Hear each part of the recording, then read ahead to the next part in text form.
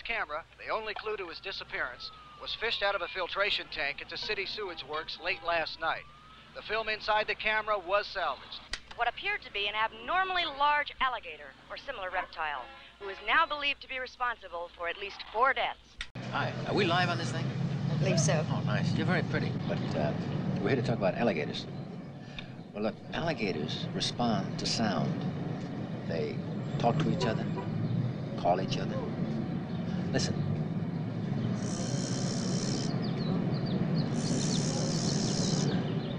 What's that? That's the distress call of a young gator that saw his mother. Do they have a love call? Your alligator is a very romantic creature. It gets the itch come spring, and it'll give up with a sound, something like this.